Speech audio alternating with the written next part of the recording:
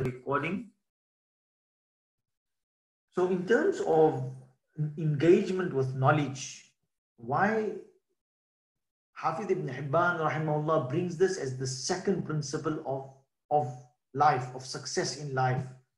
And he starts it off with a hadith of Rasulullah sallallahu alaihi wasallam, making us understand the virtue and the excellence of seeking knowledge and engaging with knowledge, engaging lifelong learning.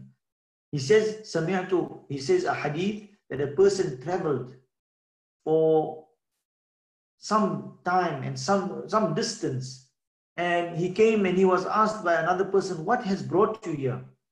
So he says, I have come to get knowledge. So the hadith is then narrated to him. He says, فَإِنِّي سَمِعْتُ رَسُولَ اللَّهِ صَلَّى اللَّهُ عَلَيْهِ وسلم يقول, that I have heard Rasulullah sallallahu alaihi wasallam saying, مَا مِنْ خَارِجٍ يَخْرُجُ مِنْ بَيْتِهِ, there is no person who leaves his home, يَطْلُبُ الْعِلْمَ, in search of knowledge, إِلَّا وَضَعَتْ لَهُ الْمَلَائِكَةُ أَجْنِحَتَهَا, except that the angels, ridan bima yasna, the angels in honor, in approval, in encouragement, in motivation for what they see the student of knowledge doing, in honor of that, they place their wings at the feet of these people seeking knowledge. Allahu Akbar. Allahu Akbar. The angels, the most purest of beings, who Allah has created from the creation of Allah, who don't disobey Allah even an atom's weight or an eye blink, for an eye blink. When they see someone like you and I today, brothers and sisters, we have tuned into this. We are taking part of this lesson. Why? In search of knowledge. This hadith applies to us directly, that the angels, out of honor, in encouragement, in support of what we are doing, have placed their wings beneath our legs, beneath our feet, in honor of what we are doing. Now this is not something that we can see physically, but it is an honor which Allah has placed upon us by instructing the angels to fulfill this honorary practice upon us. There is some few principles in this hadith. You might have picked it up before me. مَا مِنْ خَارِجٍ يَخْرُجُ مِنْ بَيْتِهِ, there is no one who leaves his home. This gives us an understanding that for knowledge, a person needs to do some sacrifice. You'll have to leave. Now, mashallah, don't use this as an example here. We are in isolation now, so we are in a special case. We're not leaving our home, and alhamdulillah, in the comfort of our home, we are getting this bit of knowledge and information, and mashallah, ilm is coming to us. But generally, but as well, we have sacrificed, we have cleared our schedule, and we are sitting down, focusing, taking our time, and this is an effort we are doing. So generally, to get knowledge, a person will have to sacrifice, leave their comfort zone. Typical example of this is the story of Musa alayhi salatu wasalam.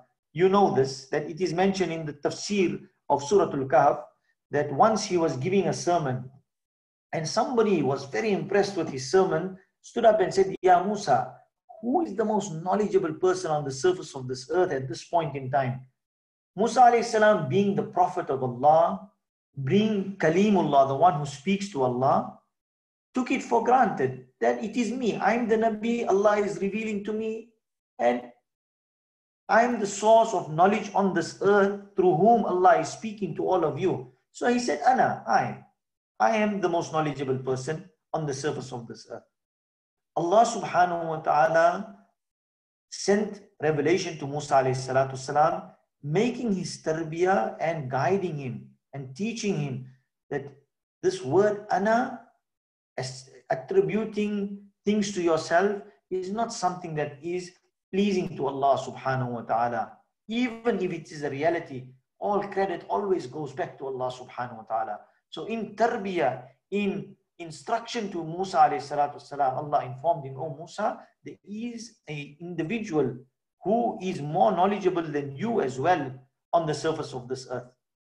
So Musa alayhi salam was intrigued and interested. Who is this? Ya Allah, I want to learn from him. Now, being Musa alayhi salam, and you know Musa alayhi salatu salam's temperament, he was a, mashallah, very strong-willed person, and he had a larger-than-life temperament.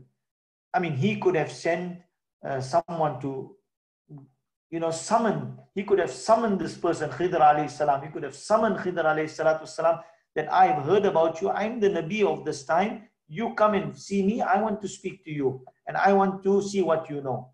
But no, this was not what he did. He, the Prophet of the time, left his comfort, left his home, took some food with him, and traveled a distance. And the Quran says, until it became difficult for them, and they got tired and hungry. And then he told his Yusha bin Nun, he says, where is the food? We are tired. Nasaba, we are tired now, we are hungry. Where's the food? Let's get it. And that's where they realized, no, the fish got escaped, and this is where we need to go. So then he came and he met Khidr alayhi salatu salam, and he says, can I stay with you? Can I follow you? Hatta tu'allimani mimma ullimta rushda, so that you may teach me from that which you have been taught. And this is a student of knowledge who puts himself in front of the teacher and says, I have come to learn, teach me. I am willing to sacrifice. I am willing to give up the comforts of my home, of my time, and I am coming out to learn and to sacrifice.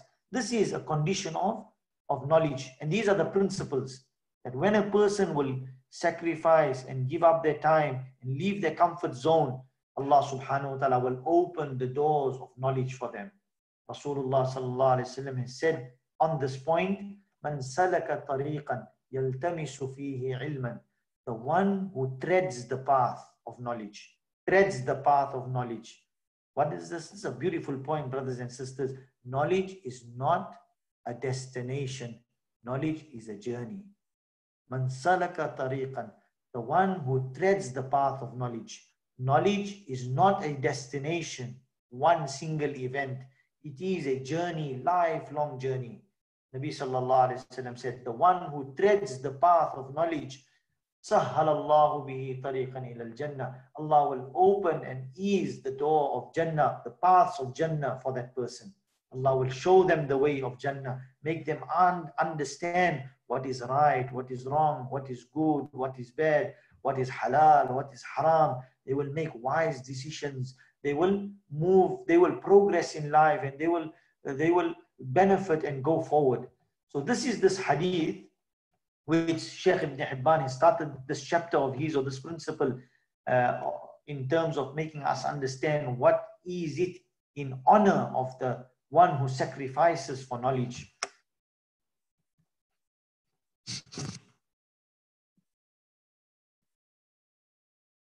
He then touches on a few aspects of the virtues of knowledge, the virtues of knowledge, right? And you see, he's got 50 chapters, 50 points, or 50 lessons on success. And he brings knowledge as number 2. And he explains through this that after rectifying your heart and making true to Allah your intention, that, oh my Creator, I seek you. Oh my Creator, I am searching for you. I want to establish a living relationship with you. I want you to reside in my heart. I want to love you, and I want you to become my beloved. Once a person makes those intentions within their heart of hearts, and now they need to know or have the know-how of how to make that a reality. Because those are intentions, those are emotions, those are sentiments, those are feelings, and they are blessed, and it starts there. But to know how to achieve it, and to know how to get from point A to point B, and how to tread that path, a person will need knowledge. A person will need the tools, and the tools are knowledge. Therefore, the first task on the road to success after taqwa is knowledge. Knowledge leads to understanding. Brothers and sisters, knowledge leads to understanding. When we study, when we understand the hadith, when we see the principles of the teachings of Rasulullah sallallahu alaihi wasallam, the teachings of the Quran, this brings good sense to the mind and it brings iman and faith to the heart. And when a person has good sense and iman is increased and faith and connection with Allah increases, then good decisions are made. Good decision. This leads to good decisions. A person sits, okay, I would like to buy some clothes for my children. I would like to buy that. I mean, I can just go and pick up anything I see from there and base my decision purely on fashion, purely on what my child wants, purely on what I see on television, what I see in the books, purely on what I see my friends and their children wearing. Or I can base my decision on the teachings of Rasulullah sallallahu alaihi wasallam and the Quran. What does the Quran teach me when it comes to dressing? How I should dress and how I should dress my kids.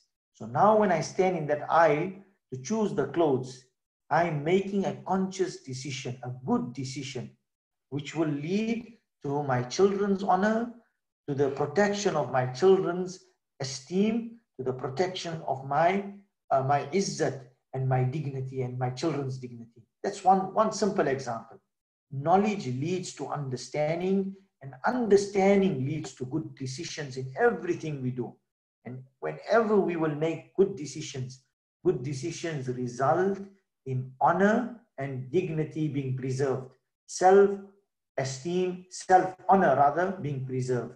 May Allah honor all of us. May Allah preserve all our respect and our dignity, and inshallah increase us in respect and dignity. Also, another virtue, Shaykh Ibn Hibban, these are all points from the book. These are principles he mentions, that knowledge separates the dreamers from the achievers. Knowledge separates the dreamers from the achievers. What does this mean? This means that there are many people, mashallah, as we grow up in our lives, and we have all been through this. At any point and every point in our lives, we have certain ideas and certain dreams and certain aspirations and ambitions. Ya Allah, I hope for this and I want for that, and I make dua for this. But we are not willing to tread the path. Either we are not willing or we don't know how. So knowledge, taking it upon myself to understand and know, how do I get what I want? How do I get the Jannah which I am pining for, which I am hoping for? How do I secure that forgiveness of Allah which I so sorely need? How do I find myself where I will drink from the Hawd of the Kawthar, from the beloved Mubarak hand of my Prophet Rasulullah sallallahu alaihi wasallam? That is a knowledge. I know that and I want that. How do I get that? That will separate the dreamer from the achiever. Once I know, now I will practice and I will do what I need to do to get there. And that separates the dreamers from the achievers. May Allah make us achievers and not only dreamers, inshallah. Shaykh Ibn Hibban moves on to explain the methodology to knowledge.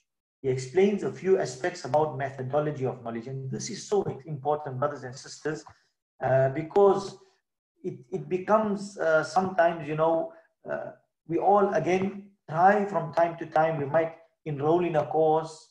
We might sign up for a certain, series of lectures, or we might get involved with some classes.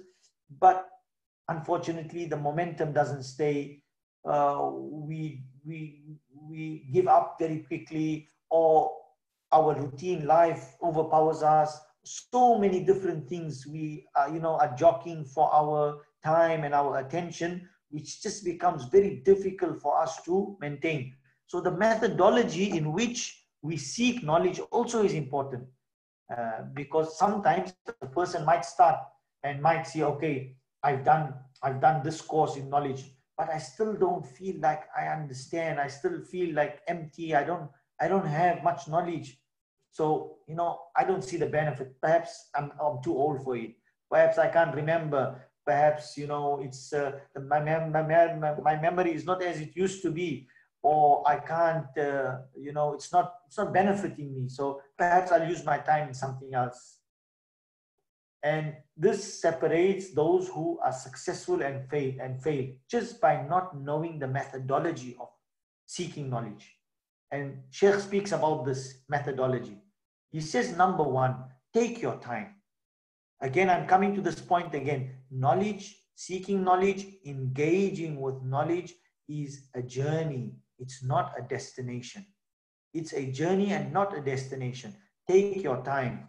He says, and I quote the Arabic there at the bottom. You can see it on the screen for the people who are following on Zoom. Ya tullabul ilm. Sha'bi rahimahullah used to say, oh, students of knowledge, la tatlubul ilm bisafahatin wa taysh.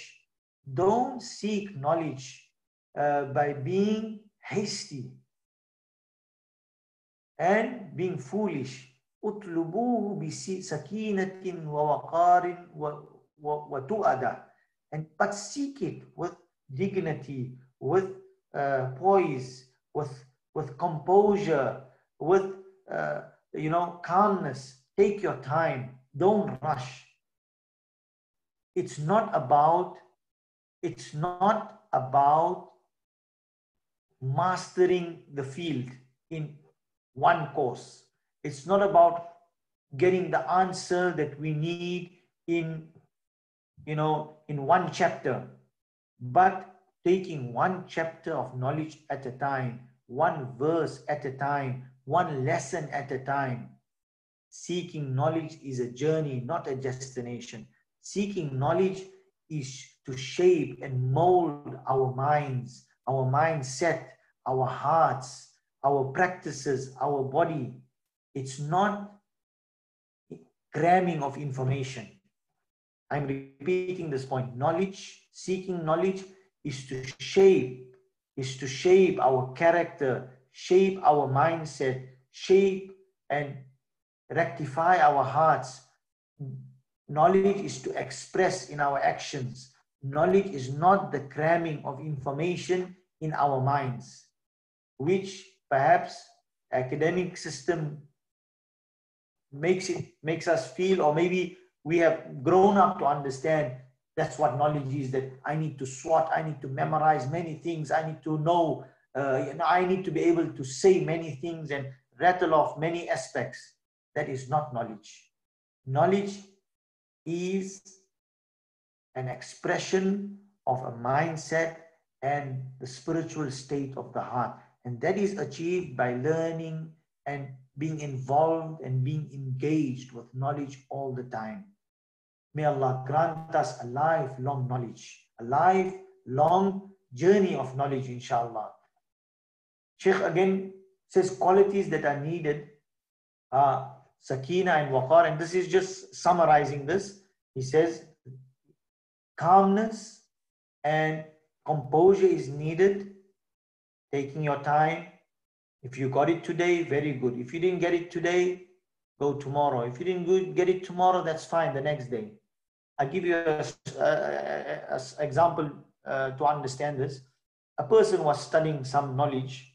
He went to study, and after some time, he couldn't, you know, comprehend, couldn't understand, he couldn't remember anything really. So he gave up and he left. And on his way home, he stopped at the stream to have a bit of a rest. And as he was relaxing there, he noticed that every minute or so, there would be a drop of water falling from the top of the stream on one side, and it would fall on a rock, on a boulder that was there. And he noticed that where it was falling, one droplet of water every minute or so, every 2 minutes, 3 minutes, one droplet. But because of the continuous repetition and the repetitive nature of that water, something soft as water, but because it was being done over and over and over again, it had created a groove and it had shaped the rock, and it had created a pathway in the rock. So this person thought, and he thought to himself, Subhanallah, water which is so soft and rock which is so hard, but because water is doing something silently, and it is doing it consistently, and it is doing it repetitively, it has affected and has impacted something as hard as a rock. And he said, you know what? Knowledge cannot be more, water cannot be more softer than knowledge. Knowledge must be more, water cannot be more softer than knowledge. Sorry, knowledge cannot be more softer than water. Meaning, knowledge, water is softer than knowledge, and knowledge has little bit, it has impact. It has power in it. And my mind can't be harder than a rock. My mind can't be harder than a rock. And knowledge must be more powerful than water. So I just need to go back and continue, sacrifice, be consistent, continue my journey, and inshallah I will get where I need to go. This is that aspect of sakina and waqar. Maintain your composure and take what you can. Take what you can. Take what you can. Sahaba radiallahu anhum were all different kinds of people. They were the muftis, they were the huffaz, they were the ulama, they were the business people, they were the farmers, they were the villagers as well. And there were those who had, who lived out, Bedouins, really Bedouins who had no real culture, no real, aspect in their civilization, and they were like rough people, but they all benefited from Rasulullah sallallahu alaihi wasallam, and each one took to his capacity. And this is the objective of our life. Allah is going to ask us of how much effort we made. That is what Allah is going to ask us. Did you try your best? Did you make your effort? That is all Allah subhanahu wa ta'ala wants. So that is sakina and waqar. The second quality is courage. And the third thing is abstaining from the disobedience of Allah. These three things. When a student of the knowledge of deen abstains from the disobedience of Allah, Allah subhanahu wa ta'ala gives him beneficial knowledge. Beneficial knowledge. And what is beneficial knowledge? Knowledge which takes one to practice.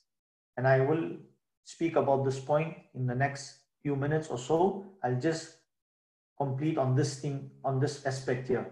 It is famously mentioned about Imam al-Shafi'i rahimahullah that he complained to his teacher Waqi' about his bad memory, that he couldn't remember much. So his teacher gave him advice and said, فَأَوْصَانِي بِتَرْكِ الْمَعَاصِي. He gave me a bequeath and advice that stay away from the disobedience of Allah subhanahu wa ta'ala. فَإِنَّ الْعِلْمَ نُورٌ. Because knowledge is not words in the paper, mind you. It is not words in the book. It is not gigabytes or terabytes or a chip. No. فَإِنَّ الْعِلْمَ نُورٌ. Because ilm is guidance, is light. Ilm and knowledge is guidance which is given. وَنُورُ اللَّهِ لَا يُعْطَى لِعَاسٍ. And the nur of guidance, the nur of Allah, which is ilm, knowledge. When ilm comes from Allah, Allah is alim, the most knowledgeable. And He is al-alim, the one who knows everything. And knowledge comes from Him. And the knowledge which is of guidance and of light is not given to the one who disobeys Allah subhanahu wa ta'ala. So once you remove the darkness, or you keep the heart clear of darkness in the heart, then automatically the light will be there.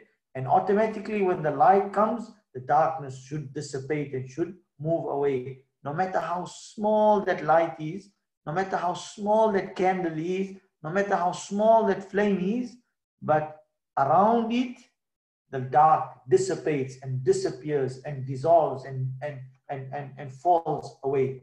And this is the nur of ilm. When a person learns knowledge, learns the chapters of education, of knowledge, of the rights of Allah, the rights of the creation of Allah, and the different teachings of the hadith and the Quran and fiqh, and understands what Allah is telling him in the Quran, slowly but surely his heart is filled with light, with guidance, with the nur of Allah subhanahu wa ta'ala. May Allah subhanahu wa ta'ala in this month of Ramadan al-Mubarak grant us intentions and pledges that inshallah we will start alive and we will continue alive on the journey of this path of knowledge, through which our hearts inshallah will illuminate with the nur of Allah subhanahu wa ta'ala.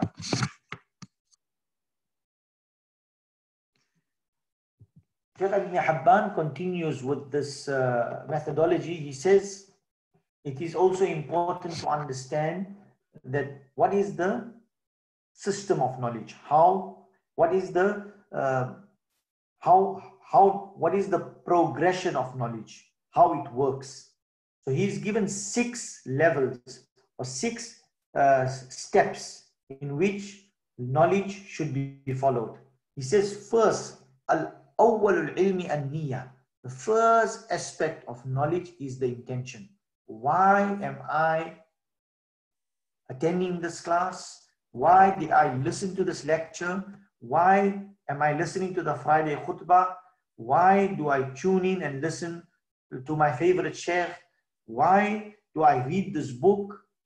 That's the first thing a person should ask himself. What is the intention behind any of this? I'm going to ask the viewers online if they can inshallah answer what you feel or what you think is the intention, the first and most important intention of seeking knowledge, engaging with knowledge. There could be many intentions, mind you, but what is the most important intention? The all-encompassing intention. Let's see. Inshallah, type it out and we'll see, we'll discuss it. I'll continue with this. The second thing is listening intently, al-istima'. And this is very interesting, brothers and sisters. After the niyyah is in place, right? Our niyyah is correct. Why we are doing it. Then you don't just read a book. You don't just watch a YouTube video and now you have knowledge. No. Thumma al-istima'. Istima' is an Arabic word which is different than sima'. Sami'a yasma'u means to listen. Istima' has a little bit of a different scale in it. It has a different scale in it, and it means more than just listening. It means listening intently, attentively. Istima' means leaving whatever else you are doing and giving your full 100% attention and focus to what you are doing, what you are listening to. This is istima'. And this teaches us that a student learns from the teacher through a consistent way. It's not just haphazard and by the way. If we want to become students of knowledge, we will have to be serious about it. It's not just, by the way, mashallah, we got something playing on the phone and everyone is talking and discussions are carrying on. No, I'm sitting with my notebook. I'm taking notes. I'm revising my lessons. I'm thinking about it. I'm discussing it with others. This is istima'. To intently look, listen and reflect and be attentive to what is being said. So first, al-awwalu an-niyya. MashaAllah, I got somebody who's answered and says to satisfy Allah and to transform our life. That is a good intention, brother. MashaAllah, of course, everything is done for Allah. But specifically, knowledge is learned to practice. The intention of knowledge is to practice. And of course, practice for who? Practice for Allah. It is practice to please Allah subhanahu wa ta'ala. But the basic, most bottom line intention of achieving or studying or engaging with knowledge is to practice. If a person just gets knowledge to increase the information, they have missed the point of education, or of knowledge, of seeking knowledge. It's now, and we'll discuss it in the next inshallah, few minutes. I will not go into it here. So that intention, the intention is the intention to practice. Number two, ثم الاستماع. Then to bind yourself, to discipline yourself, to sit with a teacher, sit with a guide, sit through a course and learn, depending on whatever aspects of life that you want to learn on and whatever aspects of deen. Number three, after your intention is in place and you have listened carefully and you have reflected, then ثم الفهم, then understanding comes.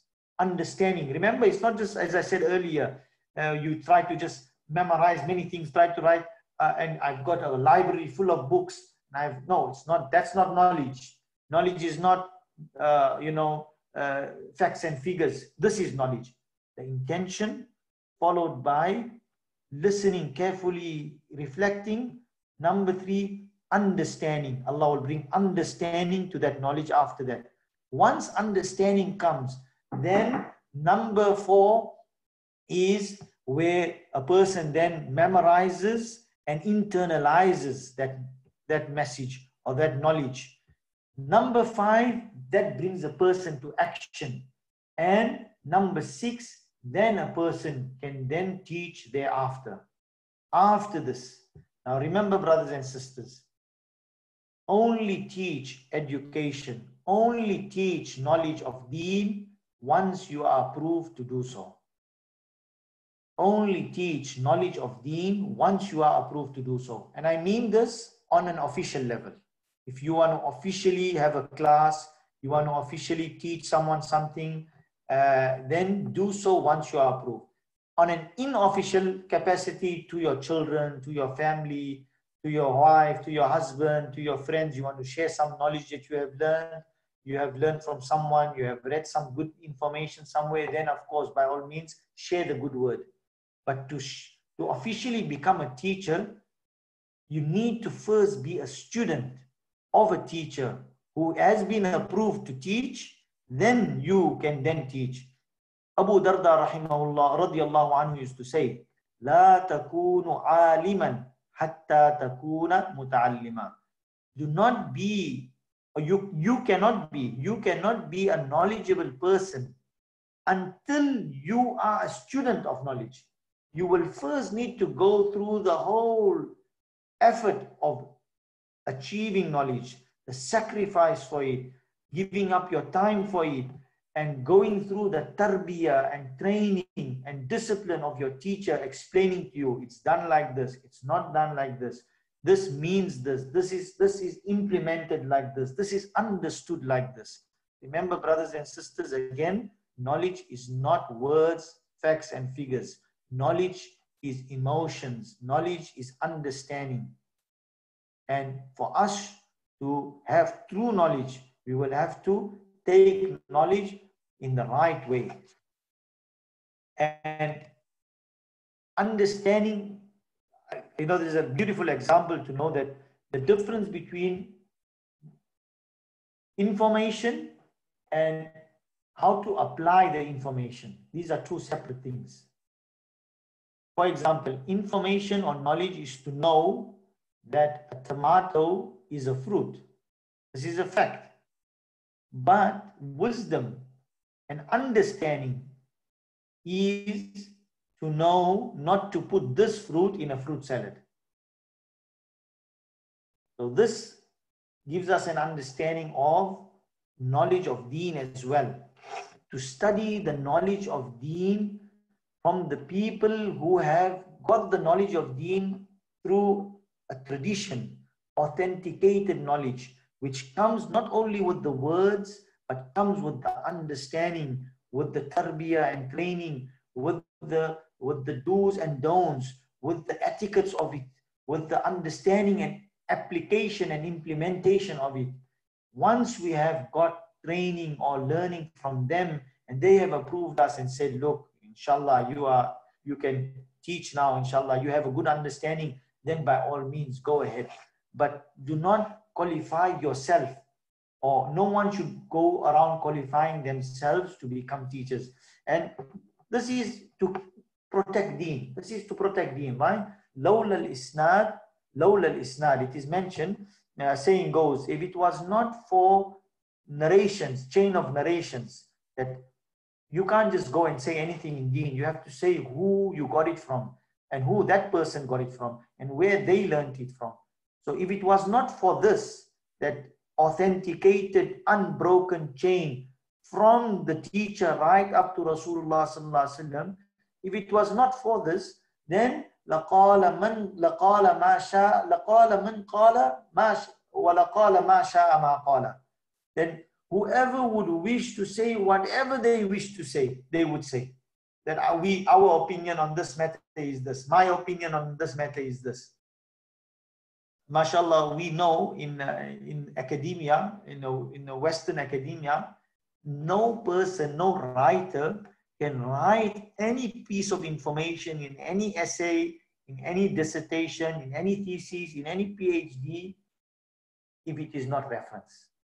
Where did you get this piece of information? Where is it coming from? You can't just create something from thin air and just bring it out. It must be supported with some proof, with some authentication. And if the knowledge of the world requires this, then the knowledge of Allah, the knowledge of deen, the knowledge of iman, the knowledge of salvation, of right and wrong, of eternal salvation and eternal damnation, of course, would require a much more serious and stringent requirement. So therefore, brothers and sisters, we, as Abu Darda radiallahu anhu is teaching us this, that do not become, it is not possible for us to become knowledgeable until we become students of the knowledgeable.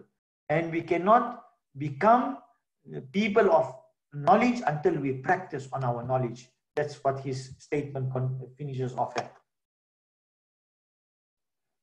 That was the two aspects of methodology he speaks about. Hafiz ibn Hibban then goes on to the warnings of this path. And I have started with some of the warnings of being particularly careful about our education and our knowledge and not just teaching, without being approved to teach. Another warning he gives is that knowledge should not be acquired for worldly purposes. And what could be some worldly purposes of knowledge? There could be many, brothers and sisters. In fact, all of us, whenever we are listening to any piece of information, any knowledge of deen, we need to ask ourselves, what is this? What am I learning this knowledge for? Is it, this is a good point to tell my wife.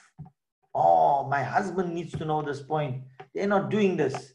Oh, you know what? I know my cousin. She does this, fits right on her. This S point on riba is good for her. Oh, you know what? This so-and-so friend, they do a lot of boasting and a lot of, showing off. This point is good for them. Whenever we are seeking knowledge, listening to knowledge, we need to assess ourselves. What is the intention? Are we learning it to prove points to others? Are we learning it to correct others? Are we learning it to become teachers, only to become teachers? Are we learning it for personal agendas? What is the reason? Are we learning it to get better status in life? That, oh, okay, so you are the people of knowledge, so we respect you. You have knowledge, that's why we respect you. Is it? That should not be the intention of knowledge. Again, I'm repeating this. The intention of knowledge is one word: practice. Practice.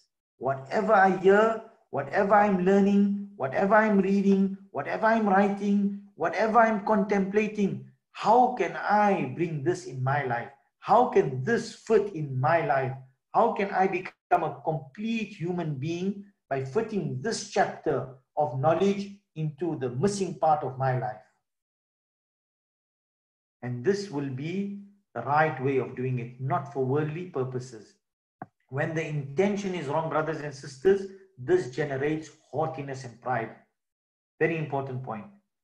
If the intention is not correct, and a person gets more and more knowledge, and they learn more, they learn how to read Quran well, mashallah, perhaps they learn tajweed, or they learn some teaching, of hadith, or they learn some fiqh, or they learn some aspect of Islam. And if the intention is not right, then that, instead of bringing humility in their life, it brings pride. The same knowledge which was supposed to guide you has now become a cause of misguidance. Allah protect us. And it leads to unbeneficial knowledge, which is again knowledge without practice.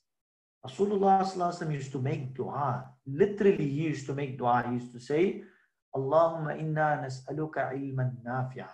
Oh Allah, I ask you for beneficial knowledge. Not just knowledge, but beneficial knowledge. Another dua, Inni a'udhu bika min ilmin la yanfa. Oh Allah, I ask you protection from knowledge which does not benefit. So not just increasing of knowledge, because that knowledge will bring pride and arrogance. Oh, I know something. I know you don't know. I'm knowledgeable, you are ignorant. You don't know anything on this. I know what I'm talking about. That brings that knowledge. But true knowledge is like that tree. True knowledge is like that fruit-bearing tree, that branch. The more fruit it has, the more ripe fruit it bears, the more heavier it becomes, and the more lower the branches fall in humility, in humbleness, and more easier it is for people to benefit from that tree and from the fruits of that tree. You will never see a tree, a fruit-bearing branch, which the more fruits it bears, the more rigid and hard and tough it becomes, and the more fixed in its nature it becomes. No, it becomes softer and more malleable and more humble to people, and bows down for the benefit of people. May Allah grant us that knowledge which is of benefit to us and to those around us.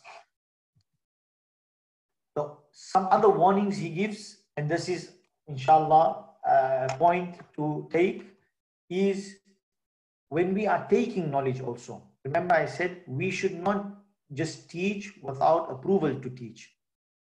In the same way, we should not take knowledge from anyone and everyone. We should only take knowledge from those who are approved to give knowledge. And who is approved to give knowledge? Any such person who has authenticated knowledge themselves from Rasulullah sallallahu alaihi wasallam all the way down, a tradition of authenticated knowledge, who can prove a sanad and a chain of narrators from his teacher to his teacher to his teacher. Knowledge is not taken from self-taught people in Islam. Knowledge is not taken from autodidactics in Islam. Someone who is self-read, someone who has, just read a few books, or has written a few pamphlets, or has attended a few seminars. Knowledge is not taken from them. Yes, we can listen to them, maybe but they are not sources of knowledge. And this is very important to take note, because again, knowledge, a defective teacher, there's a saying, there's a Farsi saying, Neem Hakim Khatra Jan. Neem Hakim Khatra Jan. A defective doctor puts your life at stake. Neem Hakim Khatra Jan. A defective doctor puts your life at stake. And Neem Mullah Khatra Iman. And a defective teacher, and a defective imam, a defective knowledgeable person, a defective teacher puts your iman at stake. Puts your iman. You could lose your life by an unqualified doctor, but you could lose your iman and your eternal protection and savior by someone who is unqualified to give you the knowledge that they are giving. Because knowledge, again, brothers and sisters, are words. They are emotions, they are aspirations, they are mindsets. And as the teacher speaks and educates and communicates, they are passing through these aspects. They are not only passing through words, they are not only passing through rulings and legal laws and translations. They are passing through emotions. It's a heart-to-heart transference of emotions and aspirations and intentions. And an ineffective teacher an infective teacher, in fact, someone who's infected with a virus, for example, someone who is not a complete teacher, doesn't know what he's teaching and has not got the full approval, full knowledge, then he is in fact spreading intellectual viruses more than benefit. And this you'll be able to see the results if in society. So may Allah subhanahu wa ta'ala, and this is an important point, brothers and sisters, especially in Western countries, where there is, it is common practice for people to, take up a position and take up a platform and, become authorities on matters of deen and fiqh and, aspects of Islam on which they do not have the necessary qualifications or studying or training in. And for us to know this, we are fully eligible to find out and ask before we take knowledge. Brother, sister, what are your credentials? Where have you studied from? Where is your knowledge coming from? Before you take that knowledge. May Allah grant us all tawfiq to understand and make amal. I've got 2 more points to do, inshallah, then we will wrap it up. The purpose of knowledge. Number 1, it is a spiritual endeavor. Knowledge, the learning of knowledge is a spiritual endeavor. It is not to impress anybody. It is not to prove a point. It is not a status symbol. And it is not only to teach. It is a spiritual endeavor. A person seeking knowledge. So for example, this 1 hour we were busy sharing knowledge and learning and seeking knowledge. This was a spiritual exercise. This was an ibadah. This was an ibadah. This was a means of us coming closer to Allah. It is as good as us performing nafil salah. It is as good as us going for voluntary umrah and doing voluntary other acts, because it is an ibadah just as other acts are ibadah. And it is a spiritual endeavor, and the objective of it is to practice. Remember, brothers and sisters, one universal principle, Shaykh Ibn Hibban brings it. It's a beautiful principle. He says, everything is acquired for its uses and benefits, not for itself. Whatever we acquire is acquired for its uses and its benefits, and not for itself. So, for example,